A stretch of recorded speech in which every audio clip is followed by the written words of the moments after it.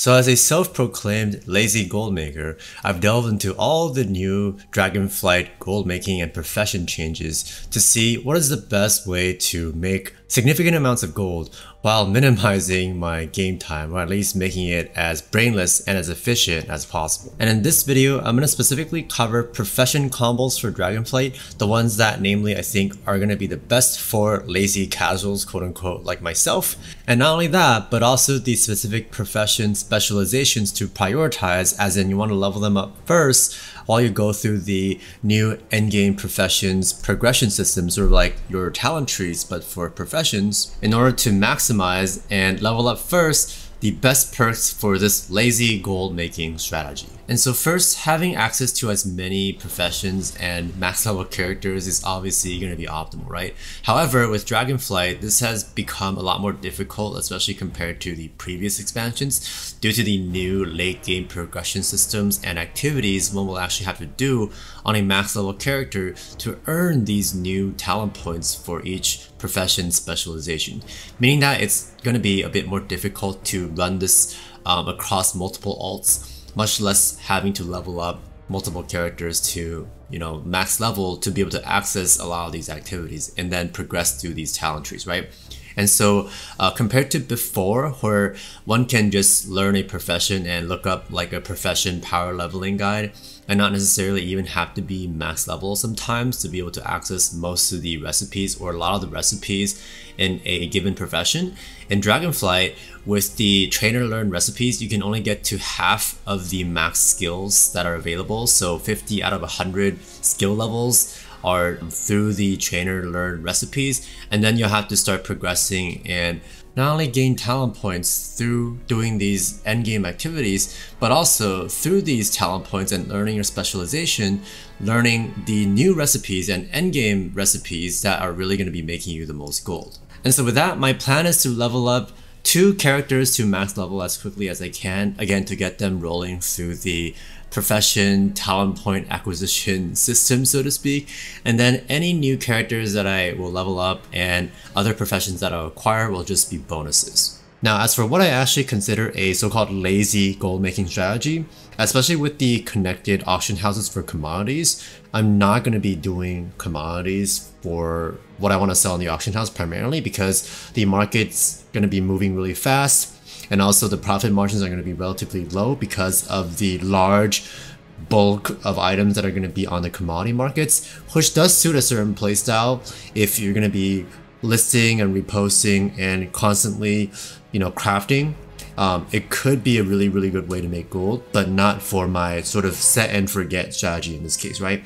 And thus, in my case, I would like to focus on primarily crafting gear, which will be realm specific and thus they won't move as quickly, while also ensuring, for the most part, decent profit margins. So for instance, I usually just have to relist based on my past experience anyway, once or twice per day and still be able to maintain a decent pace of sales just by focusing on selling gear. And as for gathering professions, obviously dual gathering is still going to be quite powerful in Dragonflight, especially if you can get a head start and spec deeply into both professions to allow you to gather much more efficiently on your mount and also get better materials than other people. However, this just really isn't the playstyle for me, as I don't want to spend time to do gathering, and it's just never been a thing that I've really enjoyed.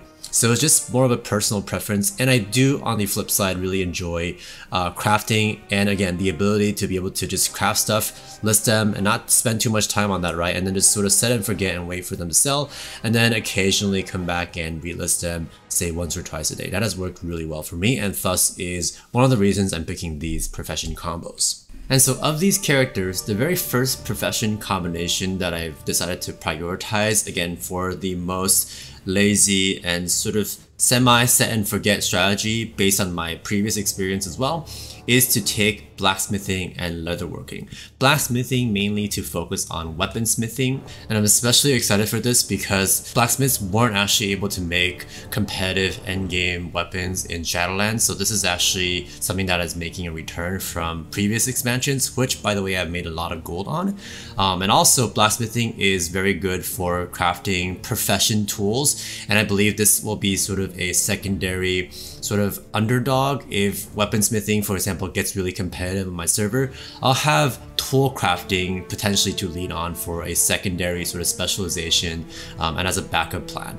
And by the way, these tools and accessories are just going to be the new types of profession equipment that every profession pretty much will use as equipment to boost up different stats for optimizing their crafting and gathering. And so this will definitely be in huge demand alongside the aforementioned weapons. Now in terms of specialization and the profession talent points, or in this case it's actually called profession knowledge, but it's really just talent points. But anyhow, I think that people will eventually come out with, especially like the mathematicians and min-maxers will come out with more cookie cutter builds and spec paths, kind of similar to what they did with Legion artifacts back in the day, if you were playing around that time.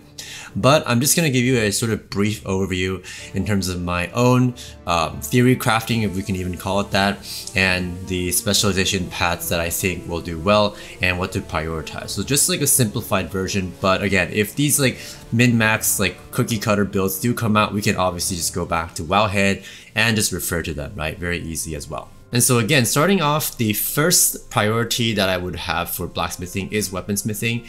And as you can see here, you actually need to spend 10 points into the main overall weaponsmithing skill, so to speak, to be able to unlock specializations under that. And there are two types of categories of weapons. One is hafted, the other is, I think it's blades or something. Hafted is mainly axes and maces and maybe a couple of other things. That's probably going to be the one I prioritize. Okay, it's maces, hammers, axes, and picks. So these are probably the ones I'm going to prioritize first, but soon after I will go and unlock blades, which will have, I think swords are very popular, daggers maybe not as much because rogues are pretty much the only class that'll be using it. And then as for the specific talent points, I'm probably going to be not maxing out each of these sub-specs. So for example, for axes, picks, and polearms, I'm probably going to put about 20 points into it because especially I think the last node is not looking as good because it's just to use like a finishing reagent to do something with it.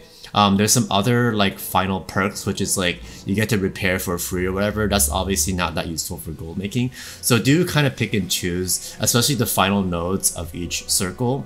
You want to see which ones are actually useful. But for the most part, the last few nodes are going to be more powerful. So if you do want to specialize really heavily into one specific type of thing, going for depth over breadth, the last few nodes are going to be probably more powerful in general, at least, than the other ones. However, for blacksmithing and just crafting gear in general, I also think that personally, I'm not going to go as deep into each subspec, and I would rather have a little bit more breadth. So personally, I'm not as adamant about crafting the absolute best items. I'll just want to craft like decent items for, you know, maybe more casual players and then be able to cover more bases. That's sort of more of my priority and what's worked quite well for me in the past as well. Especially for like gear as well, right, in Shadowlands with like the different crafters marks and different gear pieces. I found that having more breadth is usually quite good, and perhaps if one category of items starts to sell well based on your observation, right, by listing a lot of items at the same time and then be able to see the data, and then you'll be able to prioritize and spec more deeply into the ones that are selling well or have better profit margins, etc. And speaking of profit margins, another really interesting I noticed for these crafting professions is that they usually have one tree that is just making your crafting more optimal. So for example, for blacksmithing, it's called hammer control. So I would imagine after you spec deeply into weaponsmithing, hammer control will be the next thing you want to spec in. Well, at least personally, that's what I would do, because I'm not interested in speccing as much into like the polishing stones or whatever, like consumables. I'm definitely not going to do consumables because of the join auction house, making it so that it's not as set and forget, right, compared to like selling gear. And so speccing into hammer control will allow you to get inspiration and resourcefulness respectively, which will allow you to craft just higher item level pieces of gear in general. And with resourcefulness, so that was inspiration, and then with resourcefulness you'll be able to recuperate more materials as you craft, hence basically making your crafts cheaper, right, and requiring less materials. So these are just ways to help optimize and make your main crafts more profitable if you do decide to specialize, right?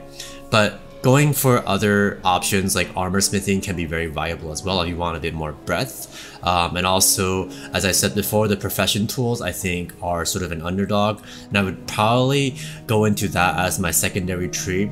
Maybe put a little bit into hammer control and then spec more deeply into the profession tools if that is going to be selling well in the auction house. Now, it's also important to note that you are eventually going to be able to earn every single specialization and max them out as long as you keep keeping up with the profession knowledge. But order does definitely matter, right? Especially at the start of the expansion, wherein people who are first to market and when there's less competition as a result, you'll be able to make more gold, right? And so this is yet another one of my guiding philosophies for how I prioritize specialization points, in that I want to niche down into certain items that are going to be fairly hot, relatively speaking. For example, if they are too competitive on the auction house, which I don't think like weapons will be, I can still somewhat pivot into other branches of that profession, right? Such as with blacksmithing, there's like tool crafting, right? Just as an example.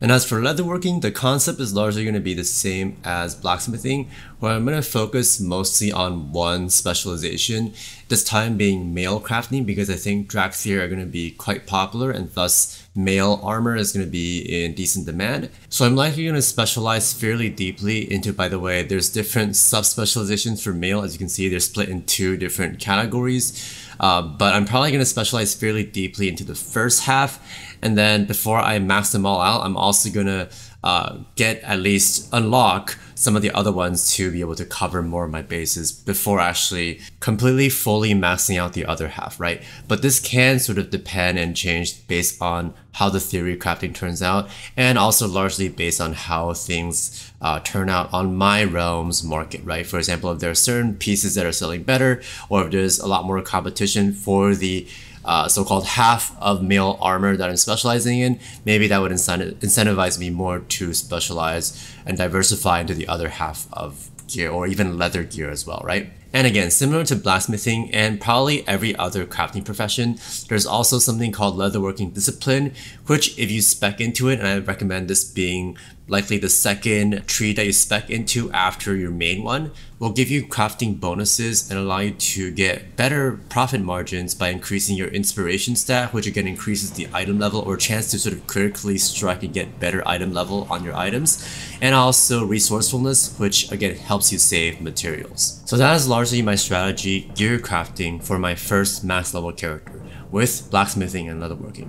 Now for my second character that I plan to level to max level, I also want to focus on gear crafting as well to go along with my sort of lazy gold making strat. But this time, the professions that I'm going to take, the first one on my second character is going to be inscription. Now, inscription is not the first profession that people usually think about when it comes to making gear, but it's actually extremely underrated in this regard, in my opinion, especially because of the staves that you can actually craft, the weapons that are actually usable by a very large proportion of specializations within the game.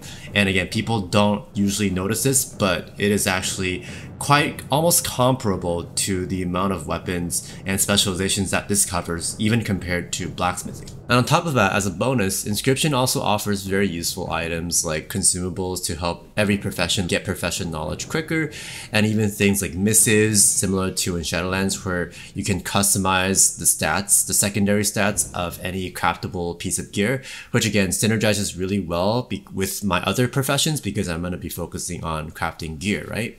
And thus for Inscription, I'm largely going to be focusing on woodworking, which is crafting staves.